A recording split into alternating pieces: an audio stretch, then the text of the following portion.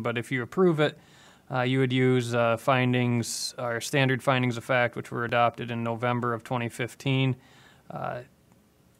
We would acknowledge that this is listed use, and the applicant made his application at the appropriate time for his property, that this boathouse within 50 feet of the high water mark, as I said, is allowable and it would not adversely affect the public interest.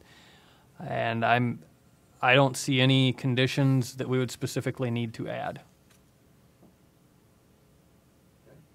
I guess one point, if you're looking for any direction out of me from staff, again, ingress, egress, lighting, trash, utilities, those are the things that we consider with a conditional use permit request. I see nothing based on the proposed location of where he's going to be, where he's going to have a problem with those things.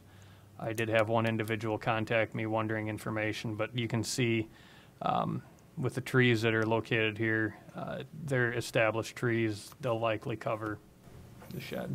How far back from the high water mark is the boathouse going to be? 30 feet. About the location you see this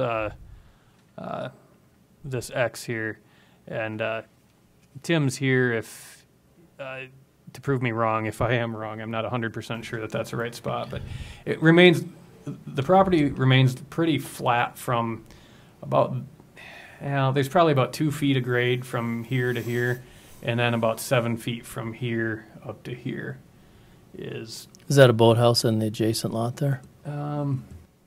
Which one are you talking about? That one. This one? There isn't one there. What's that shed? Is that the house there? This No, is the house here. That's the main house. There's their shed up there. Okay. Yeah. Okay, are you complete? I am. Okay, is Mr. Cruz in the audience? Yes, Sam. Can you step up to the mic for just a second?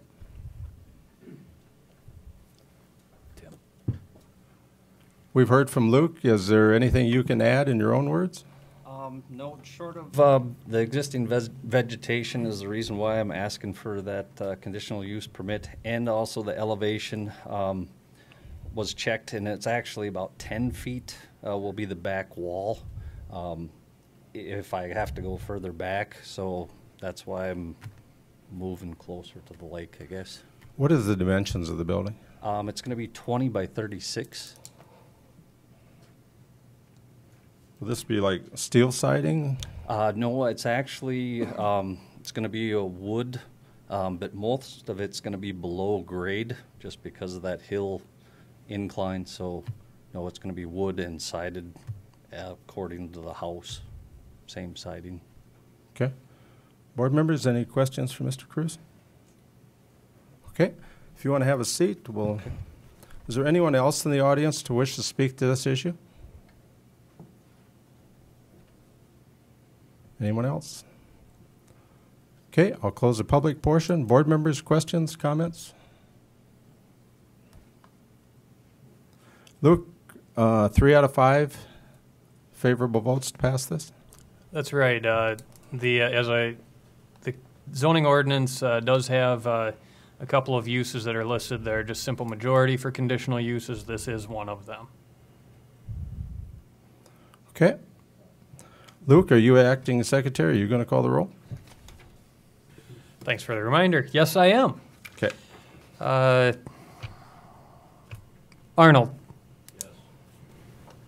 Shriver. Yes. Hanton. Yes. O'Neill. Yes. Fox. Yes.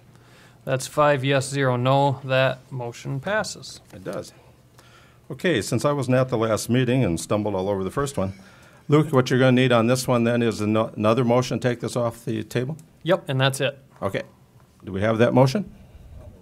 By Dennis. Do we have a second? Second. By Ms. Hanton. Okay, that item is in front of us. Luke, you, from my understanding, same as the other one. You had the motion.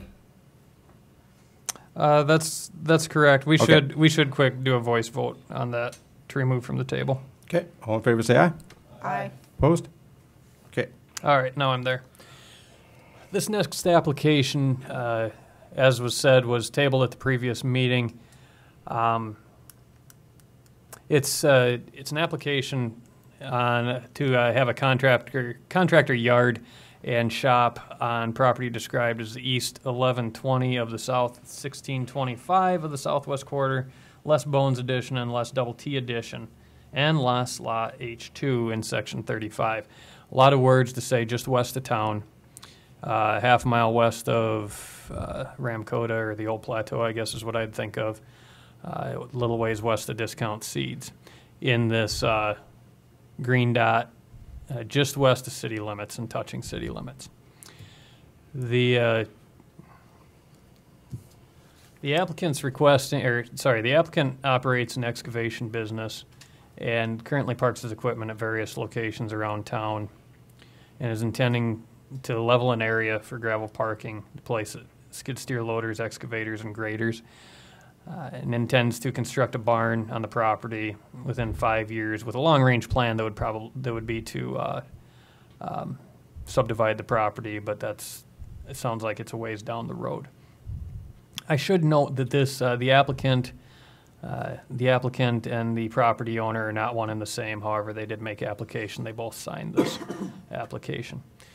The property zoned industrial in this joint jurisdiction area has been since the 70s. It is located over the shallow aquifer. It's planned for future industrial growth within the City of Watertown's land use plan.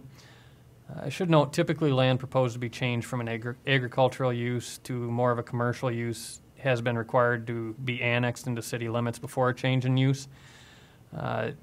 The board's going to need to determine whether this change in use warrants the need to annex before change. Ultimately, the disturbance of more than 1 acre, for what it's worth, would require a stormwater permit from DNR, and the applicant would need to verify that DOT will allow existing access to continue to be used for the proposed use.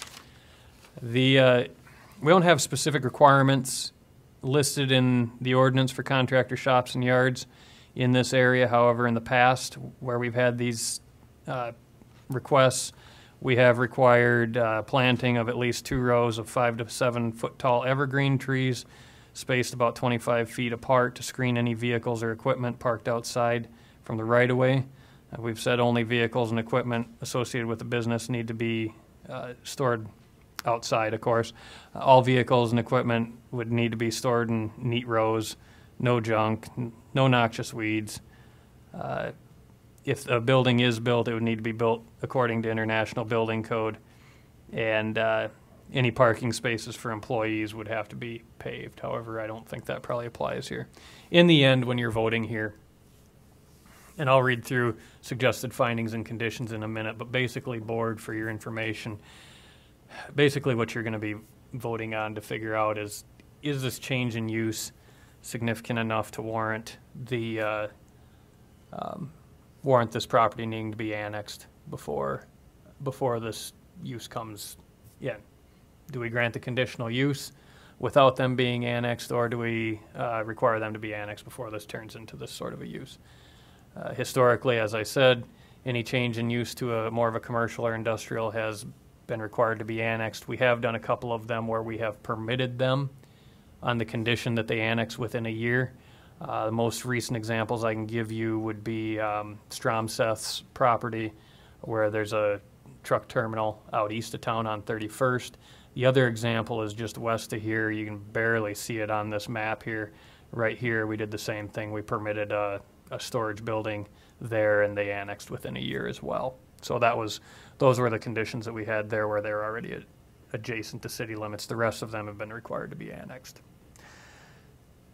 If, again, the board could, of course, deny, table, and approve the request. If denied, it's likely you'd be using the findings.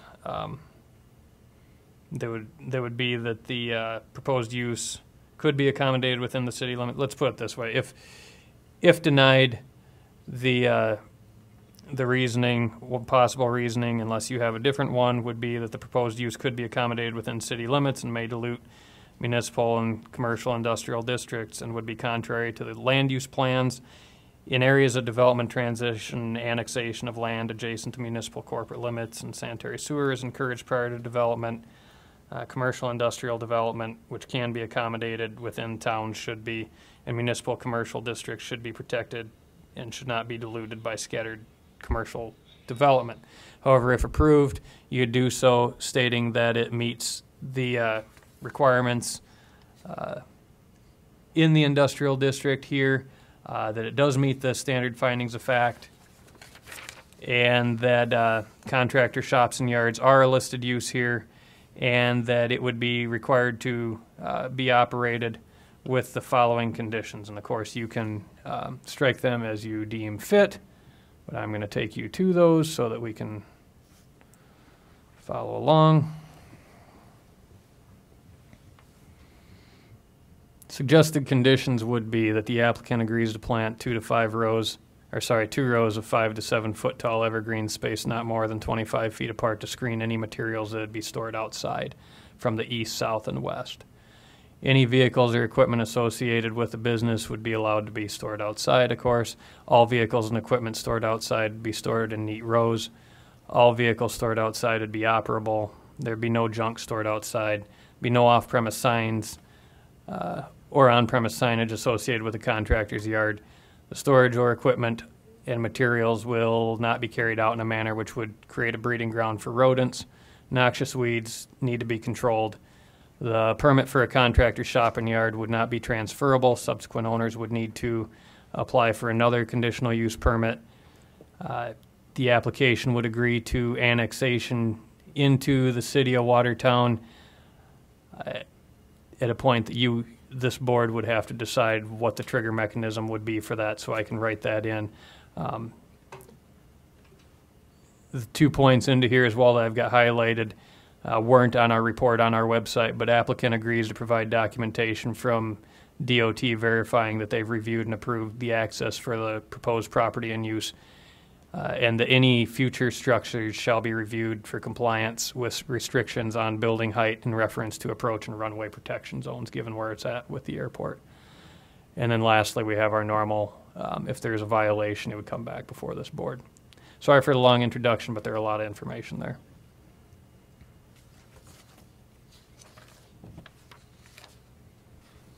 Okay, thank you, Luke. Is Mr. Beld or someone representing him in the audience?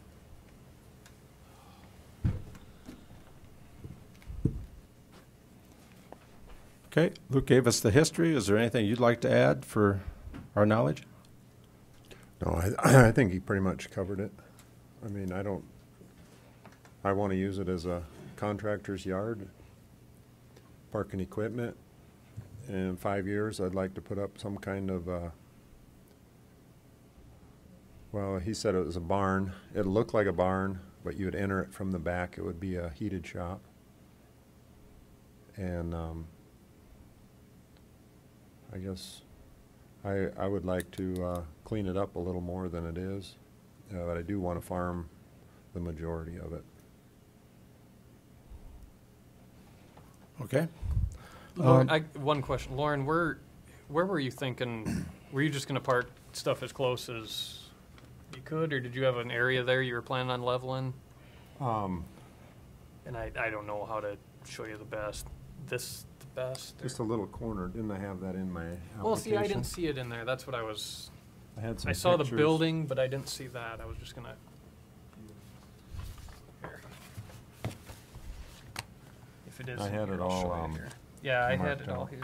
This is Cruz's. Here's yours. Give me just a minute, then I'll show it on here. Okay. See this? Oh, this area here? Yep. Okay. So the area proposed for the storage, for the vehicle storage, would be in the southwest corner of this property. Okay. So from Is that, Lauren, is that the Gaylord Bone Farm? Is that where you're talking, that property right there? Yes. So the southwest corner, do you have, is the house part of it then, where the house sits now?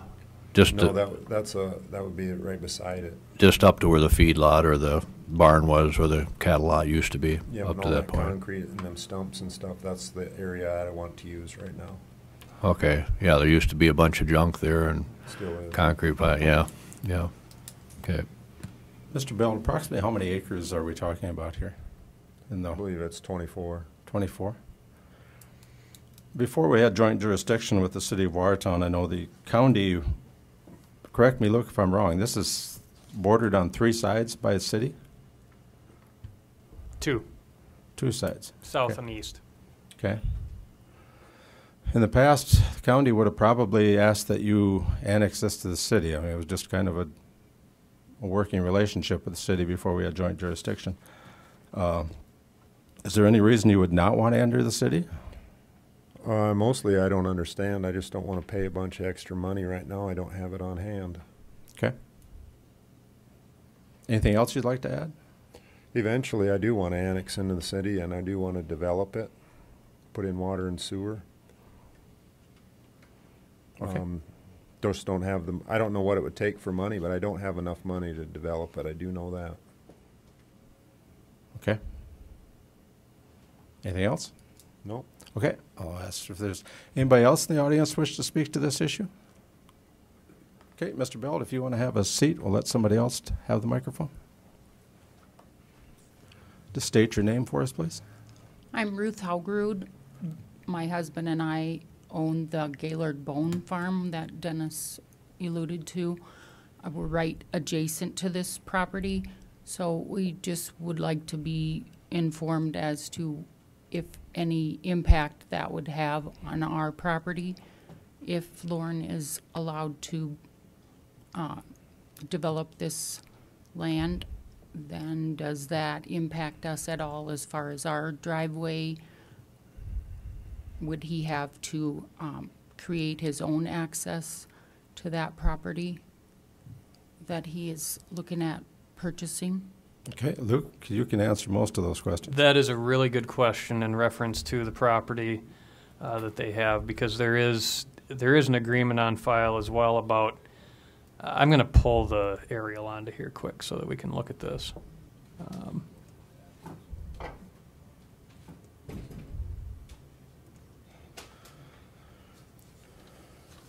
Part of this question, I'm betting, comes from there is a portion of an agreement that indicates that eventually this road may have to come through and across, and I think that's probably a part of the question. For one of the primary reasons that I had added in there that a condition of approval would need to be that highway access be verified by the state is because of that. Right now, direct access to this property is given by these 2 approaches, these crossings, and I actually, the previous, let's see here, the presentation, let's go to here. These 2 pictures were taken from those 2 approaches. This one here is from the east approach that I had shown, and this one here is from the west approach that I had shown. So those 2 approaches east of your place. Right now, that is the expected location of access. However, we would need verification from the state before he could start pulling stuff out to there that he does have access at those locations. Because anytime a use changes, they need to review access, and they'll either tell him this is not a change in use or else we need to look at it. And we just need to know what that conversation is. So The answer is drive- we don't know. Exactly. Yeah. The driveway that you use to get to the house, is that west of the property line, your property and the proposed property that Lauren wants to buy? Yes. Yes, it is. Okay. One of the concerns for everyone involved here is that, in all likelihood, in you, planning board, you've done this before. You know that eventually, when the state gets involved in here, eventually they're going to say, at least one of these is probably going to have to go at some point in the future. And so we just need to know when that is. And like I said, I'm sure that's a part of their concern as well, because it is likely that one of those answers. In fact, last time we had this conversation with the state, the long-term answer, if there does need to be access for anything over here, it would involve extending this road across, which obviously that's a big deal for their house. Yeah, it was our understanding when we bought the property that we own now, that unless we decided to change that to a commercial property, would be the only reason that access road would need to be changed to run in front of, or virtually right beside our house. That's as it what the, stands now. that's a good point. That's what the agreement was at the time that that property was platted, and that was struck, and the state of South Dakota reviewed that as well. So there is the east approach, which would be on the proposed property we're discussing here. That evidently was put in when the highway was widened, but we don't know, nobody knows, or in the, Lauren, maybe that's a question you have used research buying this property, but is that access for you listed? I mean, is that an access you're planning on being able to use? Mr. Bell? Can you put your pointer on that east access? Is that the access that's being used right now to get to it? I was told that we would use would be the one that goes to the house. We have to share that driveway and take the other two out. Can I ask who told you that? Realtor. How far is it? Does his land spread 550 feet from that access? That's the normal width of a DOT access. They don't put them within 550 feet of each other. So how far east of that existing driveway is his lot line? East of the existing driveway? Yeah, Oh, correct. From there, go all the way east to the edge of his property line. To the east edge? Yeah, I just talked to the DOT on an area, and they said 550 is the minimum distance between approaches. I was just curious if that's over 550. All right, I'll use GIS instead.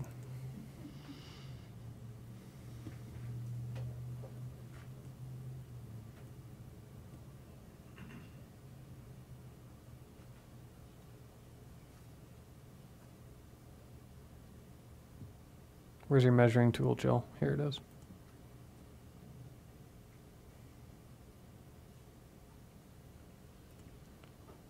From here to here is 700 feet. And that's a DOT permit, but he's well over the 550 that the DOT generally uses as a rule of thumb. It But does sometimes depend on how they've got it classified as well.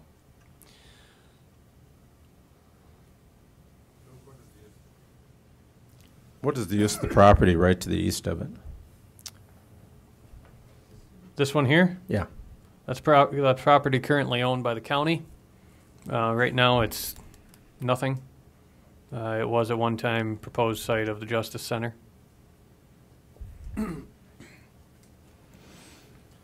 Okay. Ma'am, do you have anything else to add or a question to ask?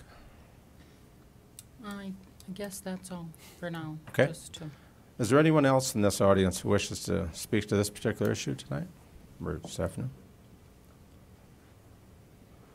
Okay, I'll close the public portion of the hearing.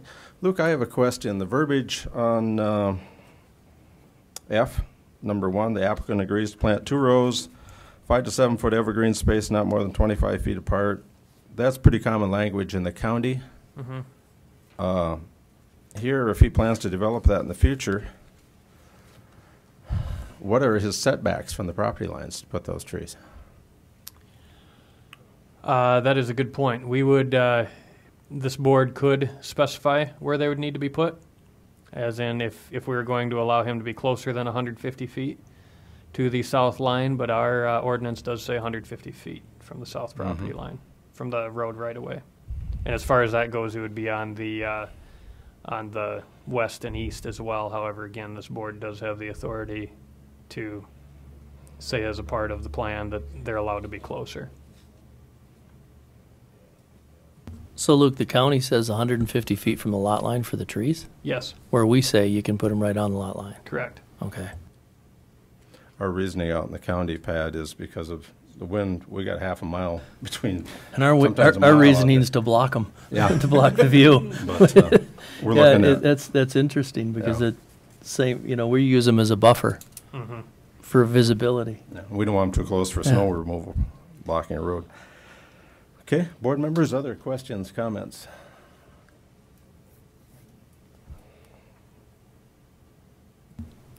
Dennis and I had talked a little bit about it earlier, and my original thought was it's 24 acres. It's used mostly as ag land. As far as the annexation of bringing it in or out of the city, I thought it would apply more at the time of a building permit. We're going to look at it when a building permit is issued, pulled from the city. We're going to look at hard surfacing, access, ingress, egress, things like that. My thought was, we wouldn't, from a city standpoint, I didn't have a problem with it being left as it is in the county until the time of permit. The only question I had is, do we say, he has to annex it into the city at the time that the building permit's going to be applied, or do you put a time, or 5 years? You know, when they say I'm going to put up a building in 5 years, that's a lot of time. Normally, we'll let them do things, and then they have to annex in within a year after we give them a building permit. You guys give them a building permit on those other two instances that after a year they had to annex in. 5 years is such a long range out. I don't know if we want to handcuff him to 5 years that he has to annex in, or if we just say to the building permit. As far as the stipulations, the A through G, those all made sense to us. That's what we would ask for anyway, and then have him annex in. And, you know, it may not annex in for a while. It might go to, might want to put something different than an industrial use there at that time. Your thought, Dennis? Yeah, that's what Pat and I discussed. And for the sake of maybe reiterating what he just said, I believe once Mr. Bell comes in and requests a building permit to do something, then a lot of other things trigger. And I think the annexation would come at the same time then.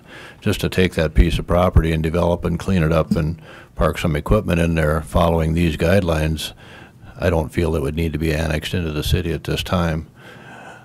Number one under F, I question a little bit too, because if and when the time did come that he annexed into the city, those trees would probably all get destroyed. We could put them in there now at 25 feet, and then whether it's 2 years or 5 years or 7 years, you have to dig them all out, tear them all out.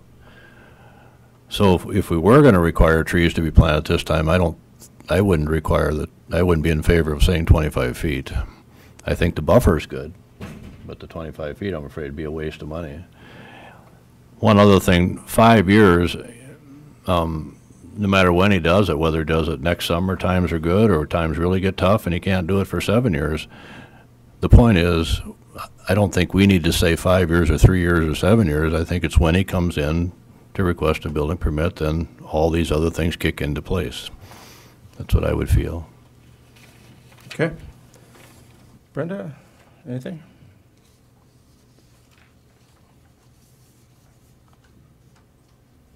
I guess typically, from the county side, we don't allow this sort of request, or we haven't in the past. Isn't that correct, Luke? Yeah, generally we would call this a industrial use, and where it's close to city limits. I mean, we'll typically the county has funneled commercial industrial uses into town, is the bottom line.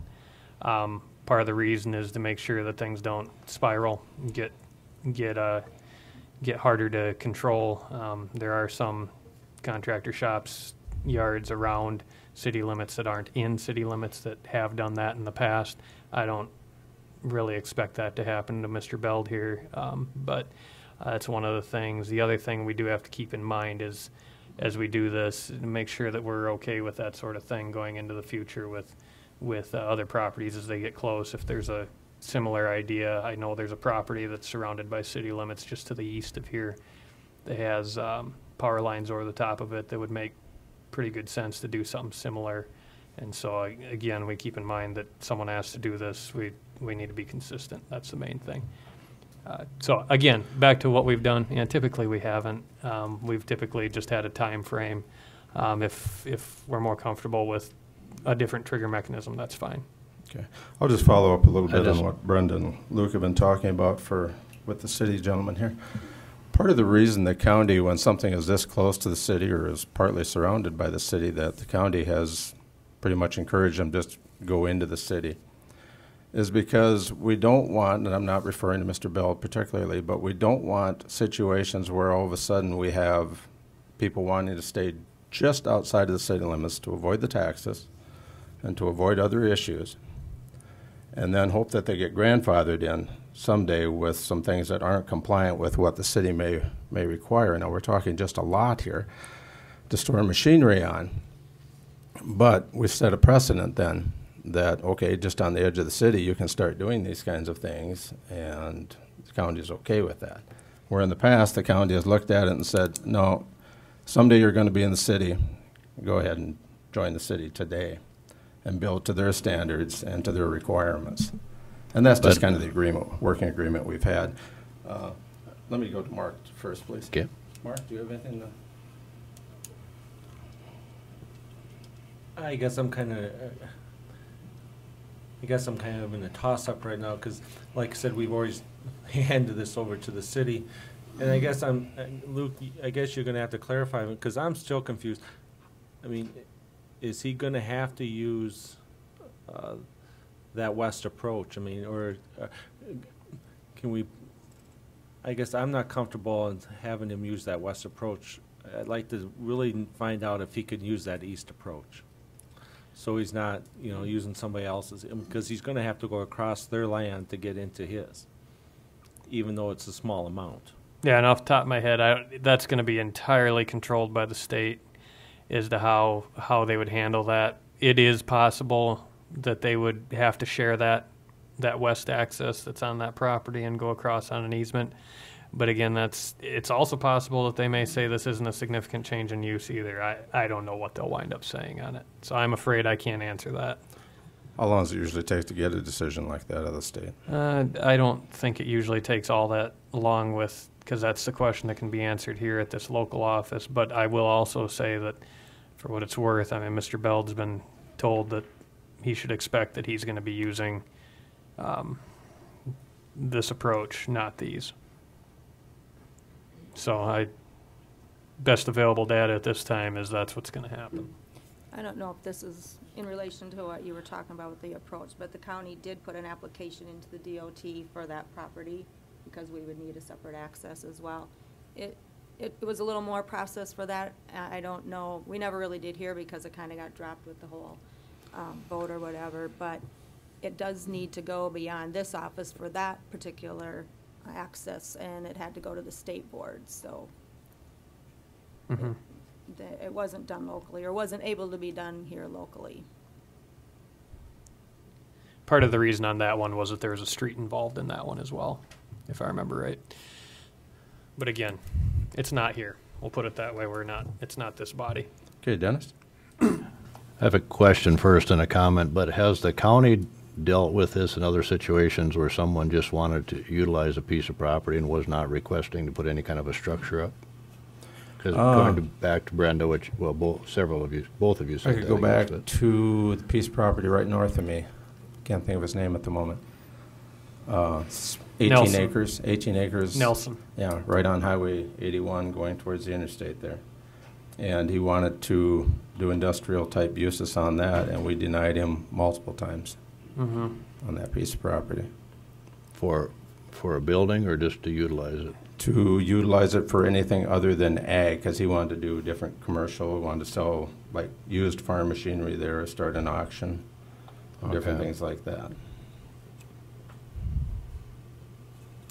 Okay, well, maybe you've partly answered my question, or my comment might be affected by your answer here, but what I was trying to, in my own mind, say, what would be the difference if the farmer next door wanted to park his four-wheel drive tractor there and a couple of discs and things, which they could do, versus Mr. Bell parking a couple of pieces of construction equipment there? Because it goes from ag to industrial use.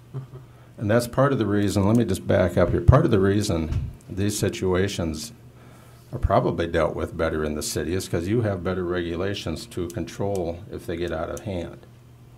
Out in the country, we have some farmsteads that are absolutely beautiful. We have some that don't take care of their property. It's hard to get after one and not get after all. Where we have one right on 19th Street that's been a problem. It's in the county. And it could be dealt with better in the city. You have better regulations to deal with that. That's part of the reason also.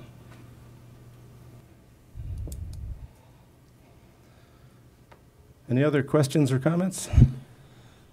Let me get us caught up on a motion that's there first, okay? Right now, unless someone wants to specify differently, what we've got in there for conditions on it would be, as of now, and someone could certainly change this, applicant agrees to plant 2 rows of 5 to 7 foot evergreens spaced not more than 25 feet apart to screen materials stored from the east, south, and west. Only vehicles associated with this business would be allowed on the site.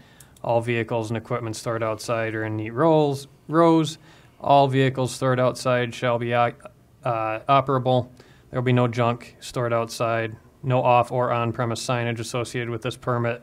Storage of equipment and materials will not be carried out in a manner which creates breeding grounds for rodents.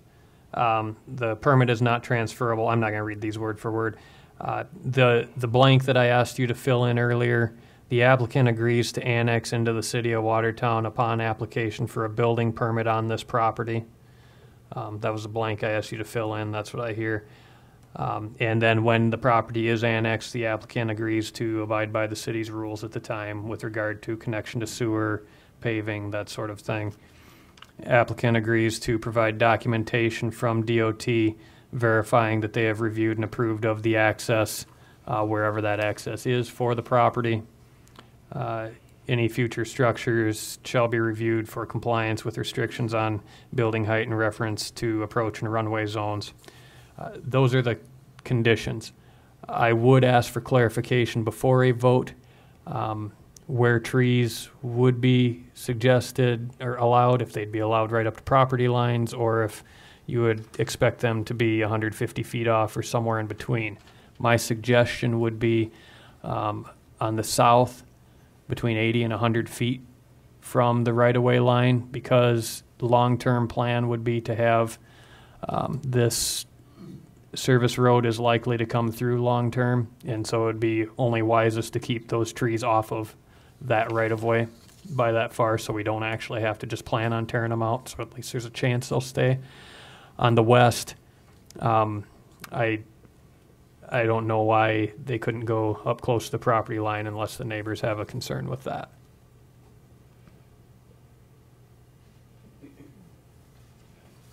Okay, let's deal with that one first. Dennis, you were the initial person who mentioned trees. Do you have thoughts on this?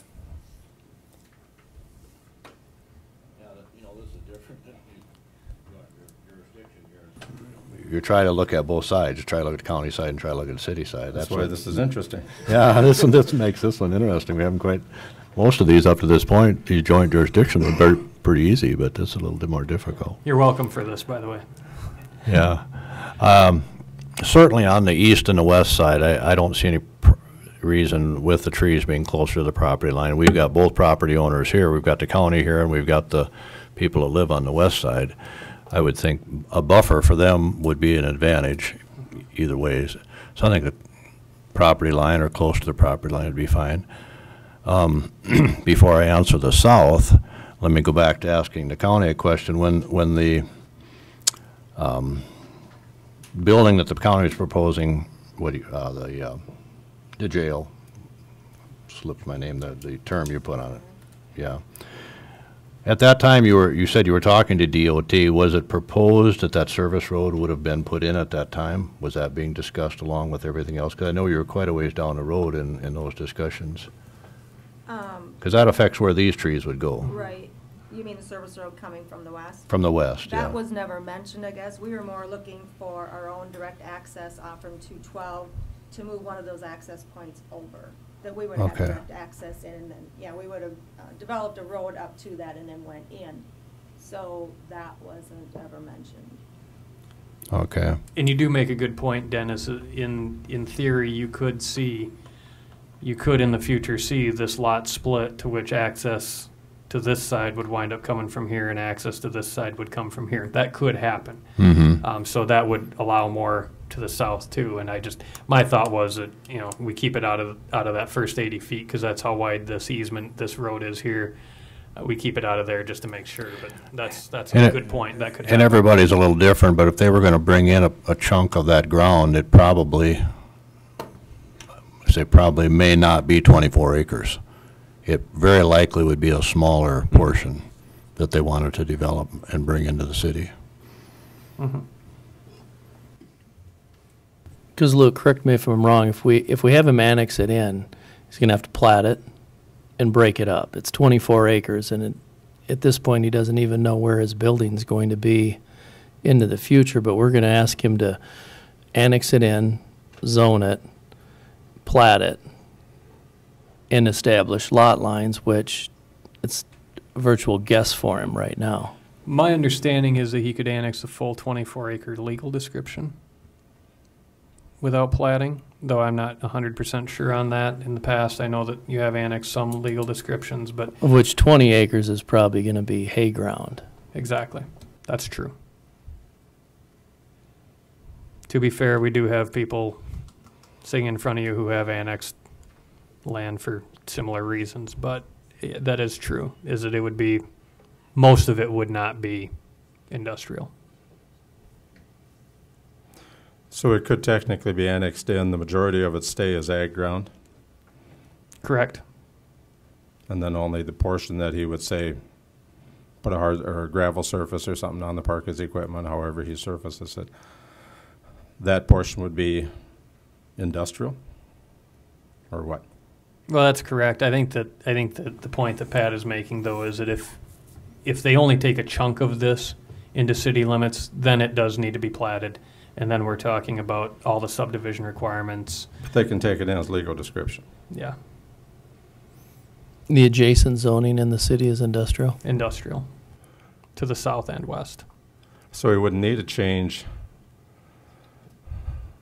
from ag to industrial if he just brought it in as ag, and he could park machinery in there, even though it's in the city limits? I don't know the answer to that. I don't believe it either. would have to be industrial. Jill, Well- do you know, would that be considered a contractor yard if they're parking excavation equipment out there?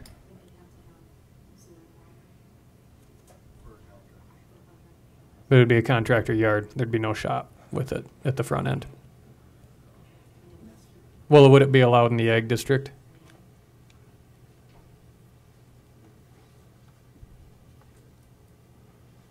The city actually has an ag district. Yeah.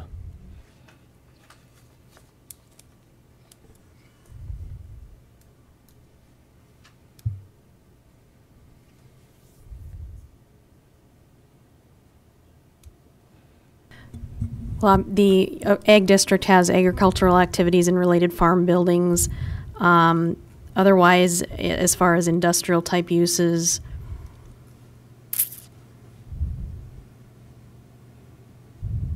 it doesn't have contractor shops Or yards. or yards. So it would have to be zoned industrial in the city.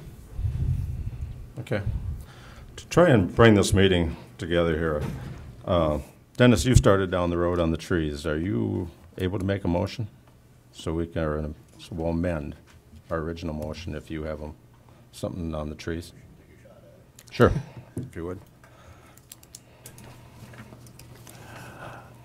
I'll make a motion that we approve the request to approve conditional use on this property for a contractor yard. I'm going to stop you for 1 second. I was asking just on the trees, just on number one Just on on the F. trees. Just amend the tree part. Just amend the tree We've got the thing rest for of now, it. because we I'll have the make- other motion. Okay. If you're so moved, we'll Yep, no. push out the tree That thing. would be an amendment then to the existing motion. then. right. Okay, then I'd make a motion to amend the original motion to have the trees on the east and the west side be on the property line, or just right inside the property line, and the trees on the south be, I think, Luke, you said 80 feet from the right-of-way. Okay, we have that motion. Do we have a second? I'll second. By Pat. Any other discussion from board members on just the tree issue? It would be an amendment to the original motion. One point, sorry, Dennis, just to be clear, you had mentioned earlier about a few less trees. Were you planning on leaving it the way that it is, the two rows, 25 feet apart? Oh, I don't remember. I don't remember saying less trees or fewer Okay, trees. I didn't know- I If didn't I know. did, I didn't mean to say Okay, that, sorry so about no. Whatever the ordinance, and this is what it states, is what we have here. Okay, thanks. Just wanted to be clear. Okay, so in front of us is a amendment to the motion. Oh, Put the trees on the east and west close to the property line. South would be a setback of 80 feet from the right-of-way. Is that what you're referring to? Okay. That's what I have. Okay, Luke, would you call the roll, please? On the amendment, Arnold. Yes. Actually, hang on just a minute. We had a motion on that. I'm sorry, Dennis. We had a motion. I don't have a second down on that amendment, though. Pat. Pat did get it? Okay. All right, Dennis said yes. Shriver. Yes. O'Neill. Yes. Hanton. Yes. Fox. Yes. Okay, that just needed a simple majority on the amendment, and it did pass 5-0. Okay, so the amendment will pass. Now I want to go down, board members, to number 10. And it says the applicant agrees to annexation of the city of Watertown in connection to the city of Watertown sanitary sewer system and hereby waives the right to protest. And I'm not going to read it all either because it gets into the legal description. Is anybody moved to put a timeline on that? Basically, Mr. Chairman, I think for procedural sake, we probably should have a formal motion to say what I had said earlier, which is at the time of a building permit, to amend that to say that annexation would be required at prior to issuance of any building permits on this property, which is what was discussed there, and we probably should have a formal amendment just to that point, just to say that. For Okay. letters 10 and 11 to specify that it'd be annexed upon or prior to issuing building permits. Okay, so where were we talking about annexed in 2 years or 5 years? We had that discussion also. We were talking about a time frame, and I think the last conversation was at a building permit, and I guess whoever wants to, Whoever throws it up? yeah, whoever makes There you the go. amendment Okay, goes. that's where I was going.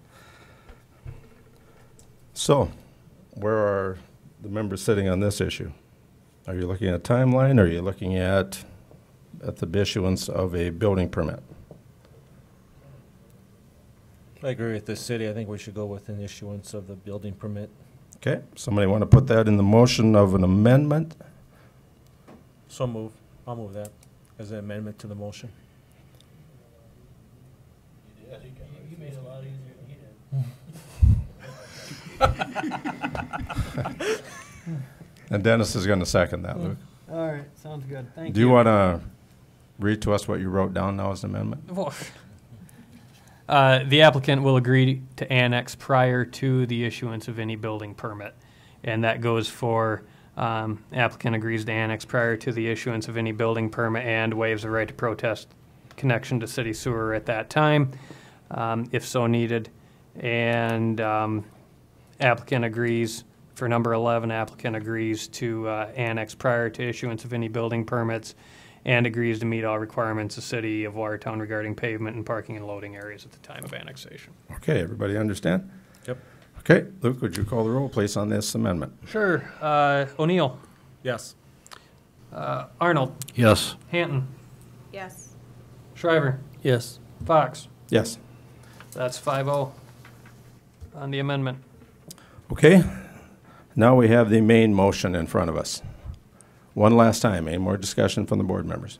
I just have one thing, Bob, I guess typically, and I don't know if that is, we usually put a number on certain things that are gonna be left sit out, isn't that correct? You know, if they're gonna leave things sit out on a lot, is that something that we need to address at this point or not? We have, the county has on home occupations and even in some commercial businesses. I think I saw an individual here who was involved in that conversation a while back, but I'll leave that up to you if you want to specify a number or you just want to say we're okay as long as it's screened. That's really up to you. as That's to how where you I wanna was do it. at, Brenda. I had thought about the number thing too. We usually do in the county address that, but if it's screened properly, I'm not too concerned on this one. Along 212, for what it's worth, we have Kine and Clark Electric, which was required to put up a fence if they were going to be storing stuff outside. They've done that. We have Grain-Guard, not Grain-Guard anymore. I think it's ATEX Sewer, or I think is what it's called now. When they went up, we required 2 rows of 5 to 7 foot tall evergreens, and we did not put a number because it was going to be screened. I will say in the Ag District, though, it's pretty hard and fast. We do that. In the Industrial District, if it is not screened, we usually put a number on them. That's the beauty of having the joint jurisdiction. We don't really interfere with our county regulations. Okay, anything else? Call the roll. Arnold. Yes. Shriver. Yes. Hanton.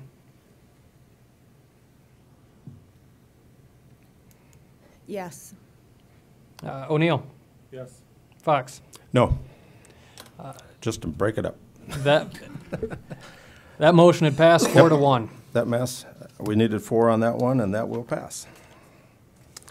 Okay. Okay. Luke, anything else for the good of this board? I do, fortunately or unfortunately, have one question of interpretation I wanted to run by you, and I appreciate the audience sticking around.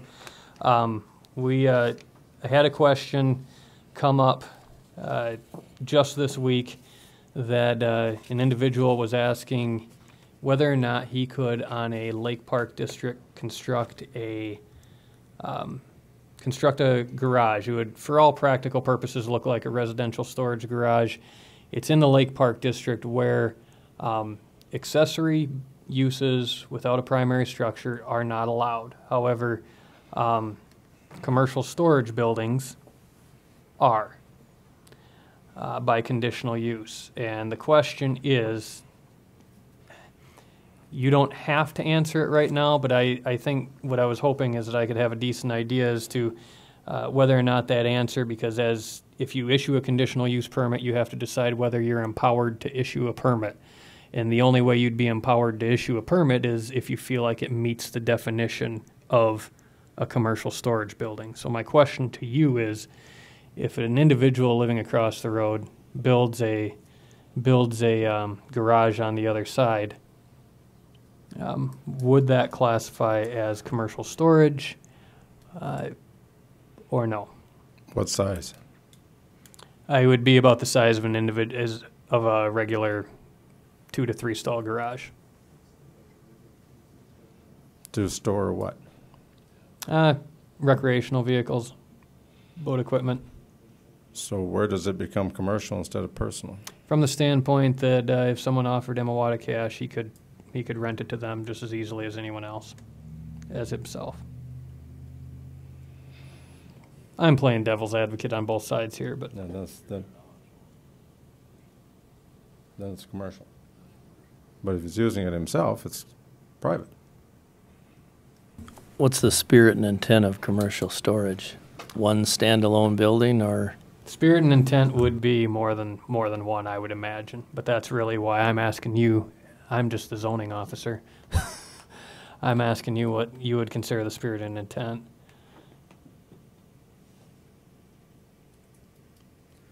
Don't have enough information. Okay. Dennis, anybody else got a thought on this? It is. I thought that if you had a firm gut reaction in one way or another, it'd be interesting to know. But I can't give you any specifics about property or anything like that, because that would be getting into a request that we don't have. So you don't actually have an application? I think we probably will, but I kind of wanted to know that answer. I guess we'll give you an answer when we have an application. All right. Okay. Thank you. Anything else? Make a motion to adjourn. Motion to adjourn. Do we have a second? Second. By Mark.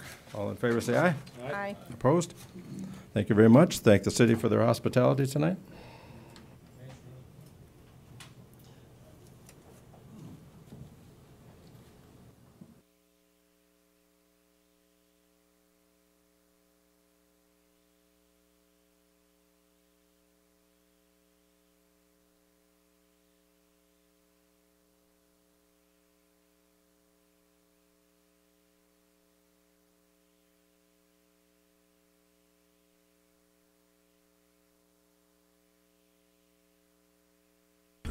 Okay, we'll take about just a couple minutes and we'll get the Board of Adjustment meeting underway.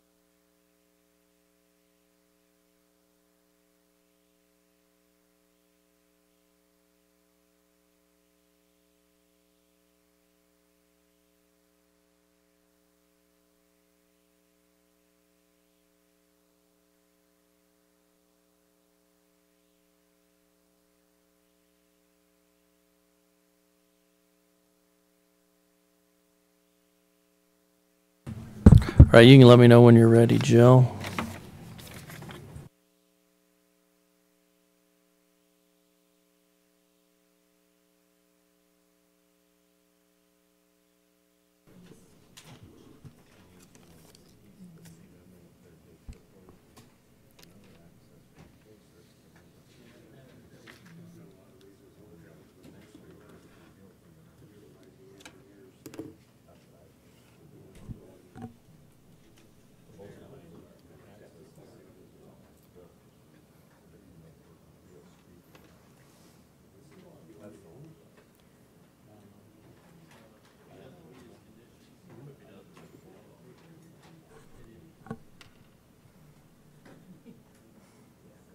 Ready.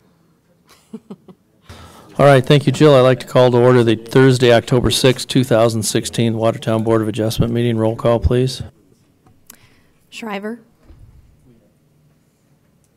Here. Arnold, Hanson, Here. Stein, Yep. McGuire, Here. Stonebarger, Here. Dolly, Johnson, and Albertson are absent. We have a quorum. Thank you.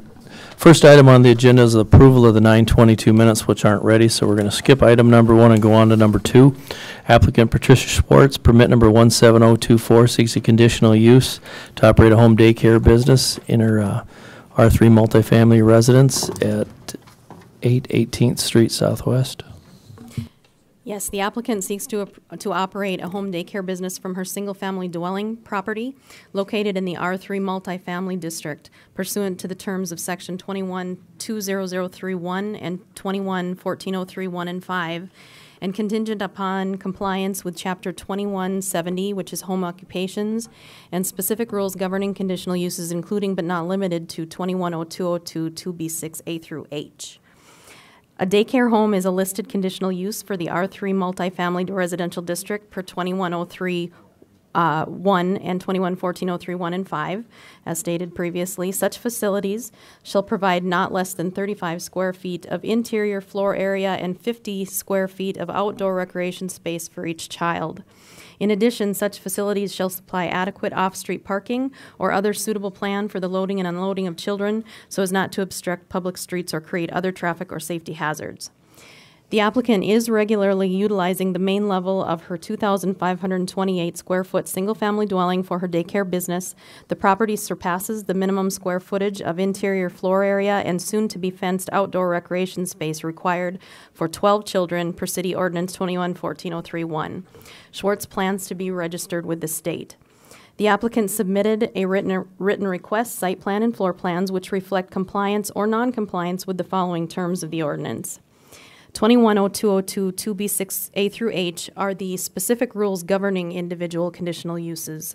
That involves ingress and egress to the property, off-street parking and loading, screening, buffering, signage, exterior lighting, required yards and open space, and general compatibility with the rest of the area. Those are the basic requirements of meeting those for a conditional use. This property has an approximately 24-foot wide paved driveway parking area, allowing for a maximum of 2 legal off-street parking spaces. The minimum number of legal-sized and durable surfaced off-street parking spaces required for just the single-family dwelling use is 2. This board may consider requiring additional compliant off-street parking spaces as a condition of secondary use approval and to comply with 21-14031 for the safe loading and unloading of the children. Chapter 2170 is home occupations and standards. We note that Schwartz has acknowledged by signature her assurance to comply. That is in your packet. No signage is proposed at this time. Chapter 2163, off-street parking and loading requirements and engineering design standards. That I previously described. 2165, outside storage and display requirements for specific uses. I'm sure it will be typical to the average single-family dwelling. And Chapter 2173, landscape and lighting standards. Infrastructure is compliant. Boulevard trees are lacking. There's mature front yard trees very close to the sidewalk and probably not room to put in boulevard trees at this time. This board must determine if the request shows satisfactory provision and arrangement concerning Chapter 2170 Home Occupations and Standards, 210202 2B6A through H, specific rules governing individual conditional uses, and Chapters 2163, 65, and 73, as previously discussed. If endorsed, this board may consider imposing any conditions of approval deemed necessary for this secondary use, for example, additional parking spaces. Thank you. With that, I'll open the public hearing if anyone's here to speak on behalf or against the conditional use. Jill, I'll ask questions I always ask. Have we checked with the fire department, the police department, any issues Yes. whatsoever with the location? They are good with it. Chip has stated that there will be smoke detectors installed. No complaints or anything from that address from the police department? Nope, Any comments from the neighbors? none. The applicant is here. I noticed you said she had agreed to has a time frame for fencing the backyard. Yes, I believe this year yet? State your name, please. Hi, I'm Patricia Schwartz. Yes, I had proposed in the letter that it would be finished in 2016. Knowing that it's October, we're gonna, try to put a rush on it, but it may not be complete by the end of the year. So we'll do our best to do that. Thank you.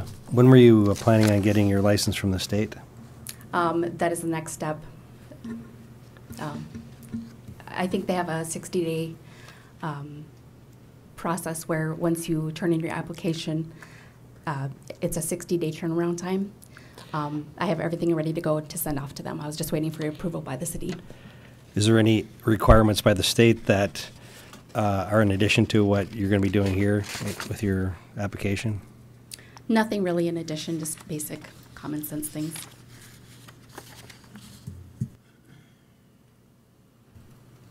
Any other questions for the applicant? Anyone else like to speak in the public hearing before I close it? Seeing none, I'll close for the public hearing and ask for a motion and a second for discussion. I'll make the motion. Motion by Mr. McGuire, second by Mr. Stonebarger. Any other discussion? Any questions? Seeing none, I'll ask for a vote. All in favor say aye. Aye. Opposed? Motion carries. Item number 3, applicant Cal Venjon, permit number 17025, seeks a conditional use approval to operate a home-based handyman blade sharpening business at 401 16th Street Northeast.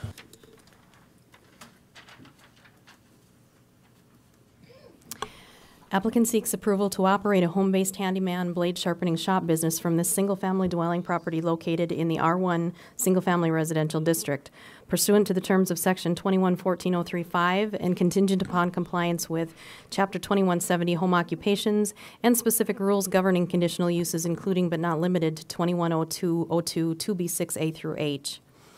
Home occupations is a listed conditional use for the R1 Single Family Residential District per 2114.035, and in accordance with Chapter 27.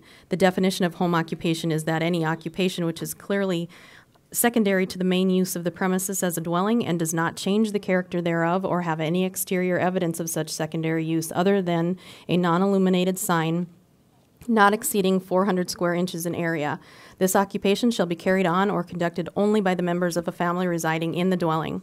The applicant submitted a written request, site plan, and floor plans which reflect compliance or non-compliance with the following terms of the ordinance. 210202 2B6A through H, again, are specific rules governing individual conditional uses and generally include ingress and egress, off-street parking and loading, screening, buffering, signage, exterior lighting, required yards and open space, and general compatibility with the area.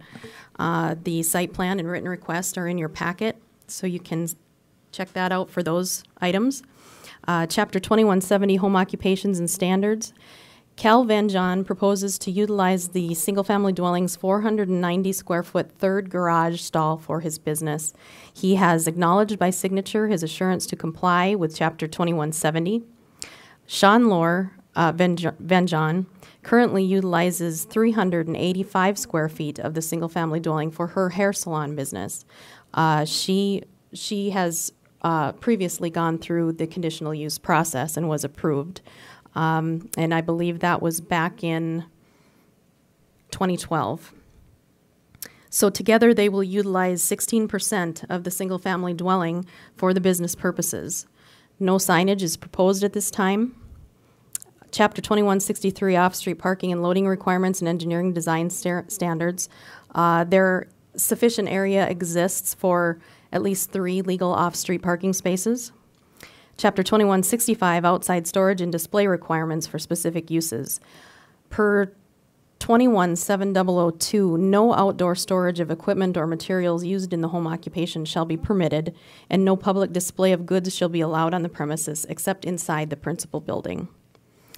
Chapter 2173, landscape and lighting standards. Property lacks the required boulevard trees and sidewalk, fulfillment of which may be considered as a condition of approval. This board must determine if the request shows satisfactory provision and arrangement concerning Chapter 2170, home occupations and standards, 210202, 2B6A through H, specific rules governing individual conditional uses, and Chapters 2163, 65, and 73. If endorsed, this board may consider imposing any conditions of approval deemed necessary for this additional secondary use. Thank you, Jill. I'd like to open the public hearing if anyone's here to speak on behalf or against the conditional use. Is the applicant here? I believe they were. I think they're gone.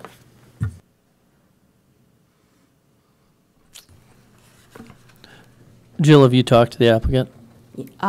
Briefly. As far as everything has to be kept inside, you can't store anything outside, because I notice it says handyman blade sharpening.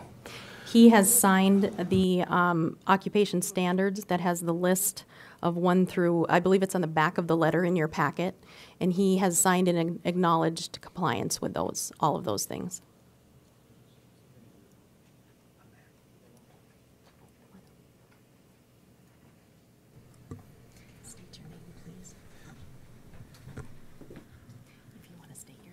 Oh, Cal Vinjon. Hi, Cal. It says handyman blade sharpening. Those are 2 different things. Yeah, 2 different things. The handyman, I'm not sure what. That's just if something comes up and somebody needs something fixed, I'll go out and fix it for them, change a light bulb or do whatever. Lawnmower sharpening thing, you know, Dale Rognus had the business West Kemp there. He passed away, so I bought his equipment to sharpen lawnmower blades and knives. And Jill, this falls into the home occupation because anything can be considered a home occupation as long as it doesn't alter the dwelling. In a sense, Pretty much. That's the way it sounded like. There's not a permitted uses in a home occupation. Correct. It's just anything that doesn't alter it. You don't have employees. You don't have any outside storage of any sort. As long as it's not disruptive, noxious, etc., with noise. Yes, there's Smell. no comprehensive list of what kinds of businesses we can have. You said you're going to put this in one of the stalls of your garage? Yeah, the far stall, I think there's a drawing. We put an addition on about 3 years ago, and I use it as my Johnson Controls van right now, and like I said, I got 2 benches in there, and I just mounted some belt sanders. So you don't use it for a garage per se now? Well, it is a garage right now. All right, but I mean for parking a car. Yeah, or my vehicle. car is, my Johnson Okay. Controls van is in there. Okay, so where are you going to park your vehicle then when you put your handyman shop in there? That's deep enough that I can get a vehicle in there and a shop, and 2 benches is all it is. It's just 2 benches. Like I said, I mean, to sharpen lawnmower blades, you need about 2 little belt sanders and a grinder, and that's it. So, like I said, the equipment's already in there. I mean, and there's a vehicle in there, and there's grass containers in there, and garbage cans, and I mean, how deep is it? It's probably 30-some feet deep. So, there's plenty of room in the front of that, in the front of the vehicle, to have my 2 little benches there. So, and like I said, right now, I don't know. I mean, I'm retiring March 1st, so I really don't know how much business I'm going to get. You know, she's been closed, or Dale's been closed for almost a year, so I mean, I don't know whether it's going to work or not, but I just thought I should approach the city before I did too much anyway, so. Anyone else have other questions for Mr. Benjon? You look like you want to speak. I'm just, this diagram shows Oh. a little highlighted area, which is his area that he's talking about, and this is the salon that his wife applied for in 2012. Okay, thank you. Is anyone else here to speak in the public hearing? Seeing none, I'll close the public hearing, ask for a motion and a second for discussion. Motion by Mr. Stein. Second. Second by Mr. Hanson. Any other discussion? Any questions? Seeing none, I'll ask for a vote. All in favor, say aye. Aye. Opposed? Motion carries. Item number 4, applicant Prime Site Center LLC, permit number 17026, seeking a conditional use to serve for the sale, serving, and consumption of alcoholic beverages on a commercial property located at 1923, 33, and 2013 Willow Creek Drive.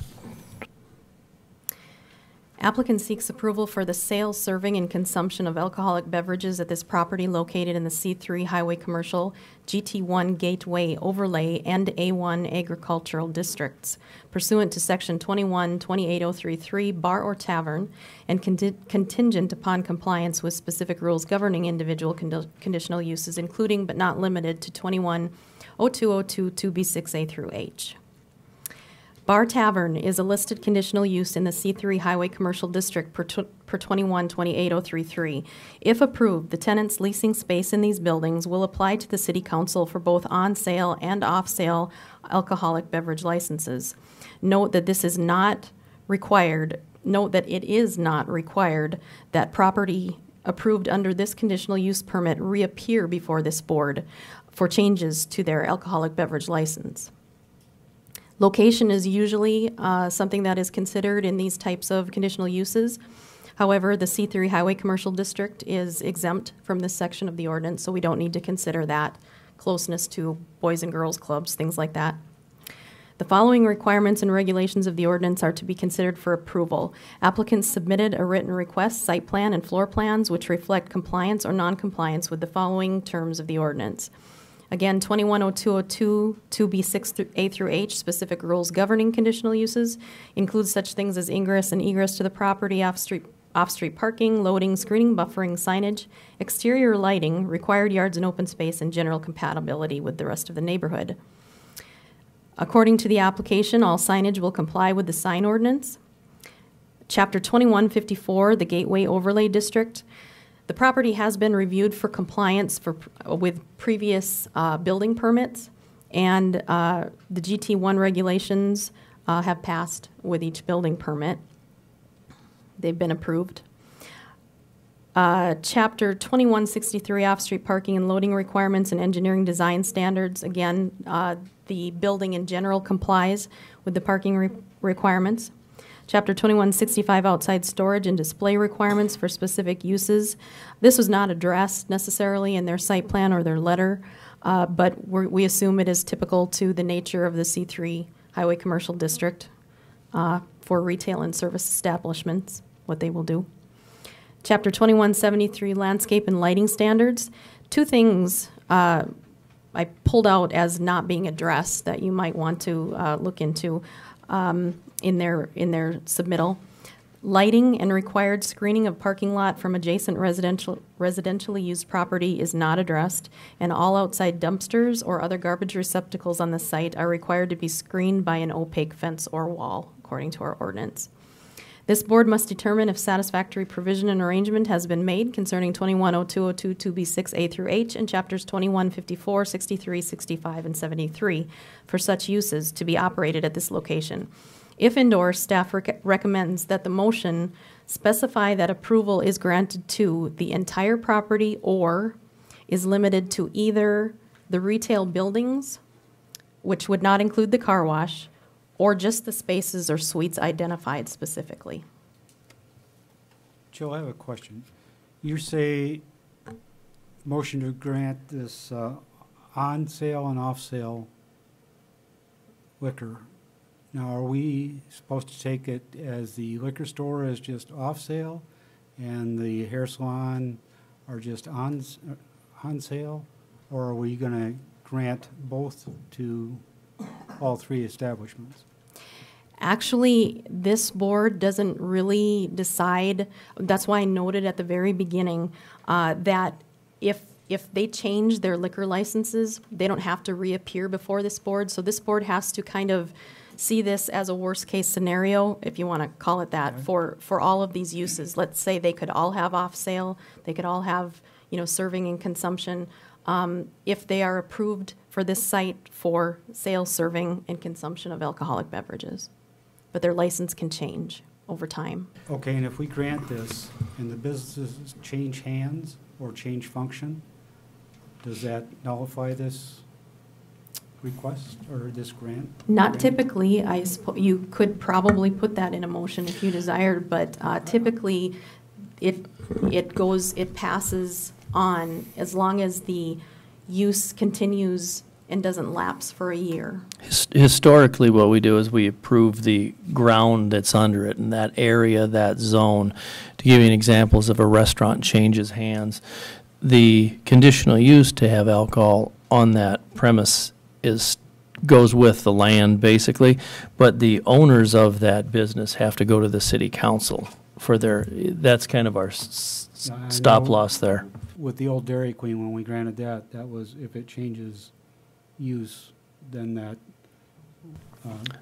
conditional use went away. Right, that probably was the only time we've ever done that, and that was because of the proximity to the residential neighborhood. But you're right, we have done that one time on there that we handcuffed that one a little tighter than normal. Jill, I had one question. Is there any,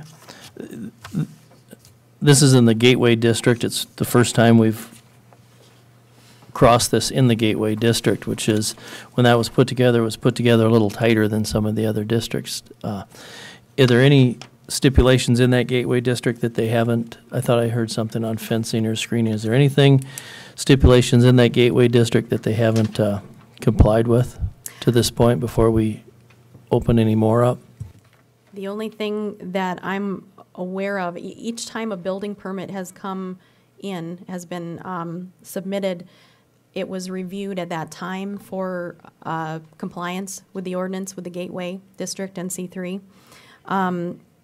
The only thing that I'm aware of right now is the lack of screening on their dumpsters and other garbage receptacles, and that because the area around them is developing fairly quickly into residential areas, they have not addressed possible screening to basically the north. This area here will be residential. I believe we have at least one house there or permit there to build. So it's possible that we could, that this board could look at requiring that screen to go up.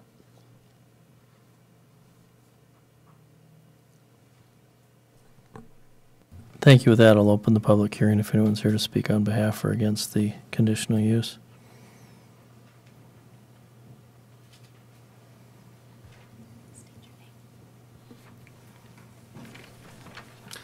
Good evening. My name is Tyler Waldner, and I am here with Jerry Caulfield. He's a partner of mine in the development.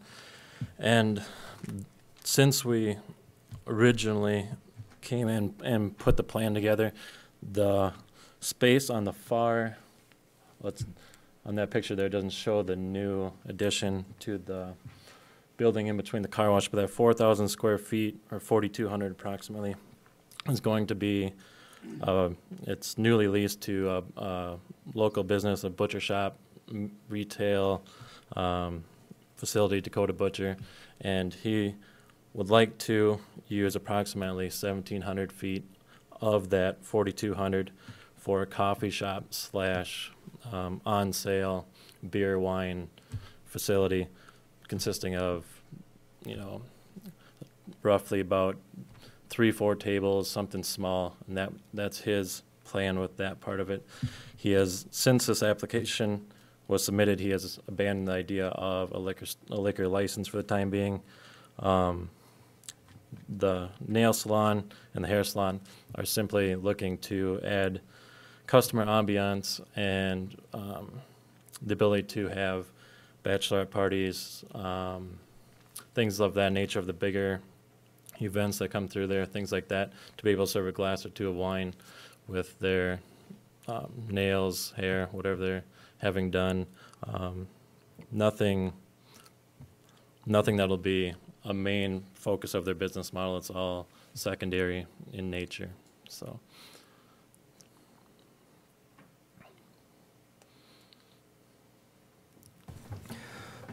going back to that 1923, originally there was going to be an off-sale liquor store there, and now there's not? There will be just beer and wine, not the full Off-sale? liquor. Yep. Okay.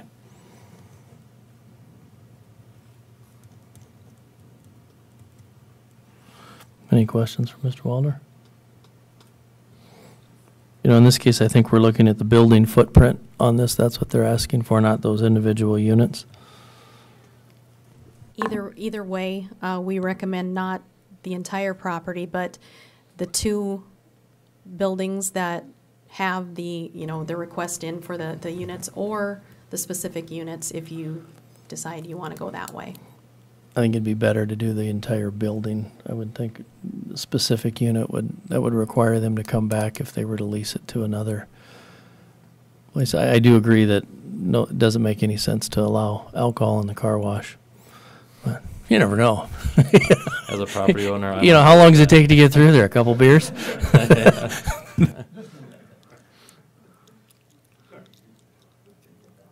Yeah, be wrecking stuff on your way out.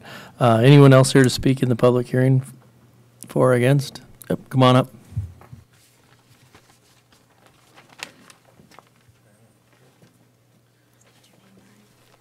Hi there, Brian Brandreit. I own the property on 19th Street named the Westminster Apartments, which is just north of this property. If we could put that on the map, please. I'm curious, the lot to the north of this, the car wash there, how that's zoned. I'm a little worried. I have a lot of elderly tenants in Westminster. The property right across the road from the Westminster, how's that zoned?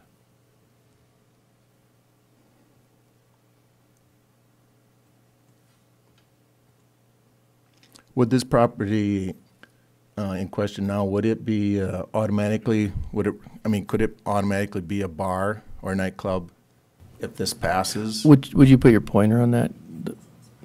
Yes. No, the one in question we're talking about tonight. That's the west. Okay, yeah. Would that automatically be a bar or nightclub if this passes this evening? It could. Could it roll into that?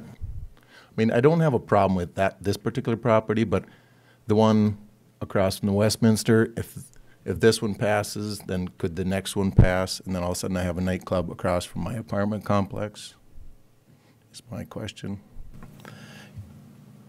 In the C3 zone, a bar, restaurant, tavern is a conditional use. Like Mr. Stonebarger alluded to earlier, we had in the C3 where the old Dairy Queen is, that is also C3 highway commercial. And when they went before for the beer, wine, tavern, that's where it got a little more tricky. It wasn't, hey, you're on Highway 212 just like everybody else, and it is fair for them, it's fair for you. We were a little more stringent with the regulations as to what was going to go on there and how it could go on there because it was in close proximity to the R3. It's just purely, speculation, but if that piece of property were to turn into a bar or restaurant because it's close, you got R3 in the back and surrounded on three sides by a residential zone, I think it would be scrutinized a little closer than something in the Gateway zone or in Highway 212 or uptown. That seem logical? But yeah, like I said, I probably wouldn't have a problem with footprinting those two buildings tonight.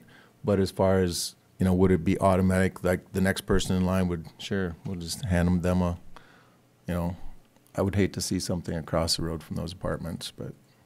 But in answer to your original question, the property that we're talking about tonight, if we grant this, and then the city council can give a liquor license, and it could turn into a bar in that area. Now, if the other property across from you, the C3, was proposed, then you'd have to come back and voice your concerns, and we would hopefully handle it in a manner somewhat similar to Dairy Queen or whatever, so we would regulate it tight enough so it doesn't turn into a bar that's open till 1:30 Sure. in the morning. Yeah, as long as we don't, as long as the next owner there, I don't know who owns that one with the C3 out there, as long as that isn't just automatically grandfathered in, that this should just happen automatically, I guess I'm fine with this one, but. Jill, one quick question. From an ordinance standpoint, between here all the way through the city council, a nail salon that has a beer wine license to serve an occasional beer to a client, can that property jump into a bar tavern without them going through any other hoops? Can they change the name for Oscar's Nail Salon to Shooters? They could without coming back to you, yes. It can be, you know, whatever the worst case scenario is in your mind. So it is a carte blanche from our side. Is there any other requirement for that? That owner would then have to go, the new owner, if they didn't change ownership, if the person who owned the nail salon now says, I'm going to turn it into a sports bar, would they have to go back before the city council for any other type of permit? Not to my knowledge. If they are serving, if they get the type of license that allows them to serve, I believe they're only going for beer, wine. So there's no usage, No. you know, no verbiage of usage where we go in and say, we're okay with this property serving beer or wine. It's carte blanche. It's from an occasional beer while getting your hair cut to a bar open until 2 a.m. Yeah, I mean, if Oscar's Nails gets a beer wine license and they go from being a nail salon to just serving beer wine on a bar basis, they could do that without coming back. And that's where the location part of our job gets trickier, where you look and say it's on a thoroughfare, it's running through there, versus when you border up against a residential zone, which sooner or later the C3 does border up against a residential zone.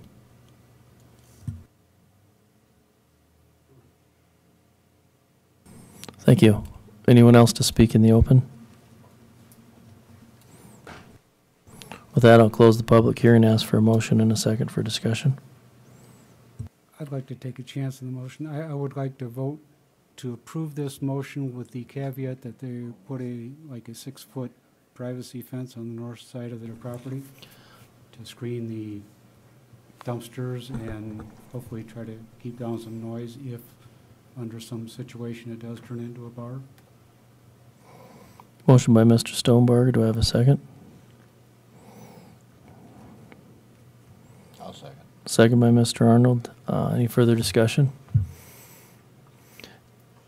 You know, I'm okay with all of it the way it is, but I do think we need to, from a staff standpoint, I'd like to possibly investigate a usage to this, because we've gone from having bar tavern, you know, to a restaurant that serves alcohol, to now you can get your hair cut and get alcohol. It's kind of, it seems to, the times have broadened that out a little bit.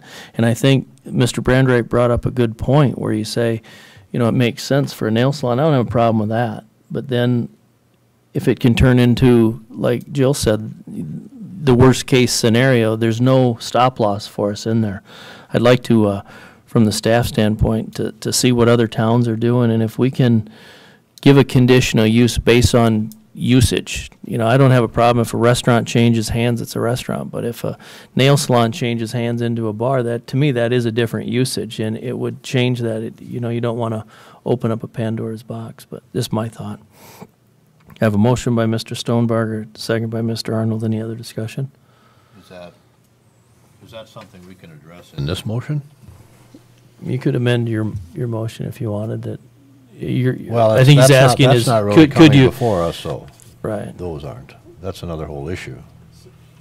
Right, but that doesn't We're mean that we approving can't. this. But that doesn't mean we can't. We have the precedence of adding usage. Right. In there before. That if the usage changes, that. Yeah. I would amend my motion to say that if the changes hands or changes function, it should come back for further discussion. I'm okay with him amending it. Okay, so I have amended motion by Mr. Stonebarger, second by Mr. Arnold, and I think that's a fair thing since we are in the Gateway Overlay District where we've always been more careful in that district, and this is the first beer, wine, alcohol we've put in there, and I do think it sets a little bit of a precedence that when we see the wide variety of this, that if the usage of the building changes in those spots, then they'll have to come back before and tell us what they're doing. So they switch from an ale shop to a whatever. To a bar, or put a restaurant in there, so. Is this also if it changes, transfers ownership then to I- Yeah, I would say ownership or type of business. Okay, that was the intent. Any other discussion? Seeing none, I'll ask for a vote. All in favor, say aye. Aye. Opposed? Motion carries. Any old business, Jill? none? Well, before you close, Pat, so you suggested staff look at that. Let's- Yeah, I think we let's can, pursue I think that we might before want to adjourn tweak here. that ordinance a little bit that gives us the leeway to reconsider the conditional use if the usage changes. You know, right now, beer, wine is pretty broad usage. It's Yeah. detailed down a little more, so I think gives us a chance to relook at something if, we approve it based on an ale salon and. Because I it turns never into something understood it that else. way. The one up on First Avenue North, west of the guest house, the salon that went in there, that was to serve wine, just like you're saying. But that could turn into something a whole lot more than what we thought we were approving that night. I didn't realize that. But that's a little less problematic because of the location of it than this. Right, yeah. And I think this is fine, what we're doing here, but if we could get the ordinance changed, then we could deal with those a little better. Right, thank you. Anything else? I'll ask for a motion to adjourn. Go ahead. A motion by Mr. Stein. Second by Mr. Stonebarger. All in favor, say aye. Opposed, motion carries. We're adjourned.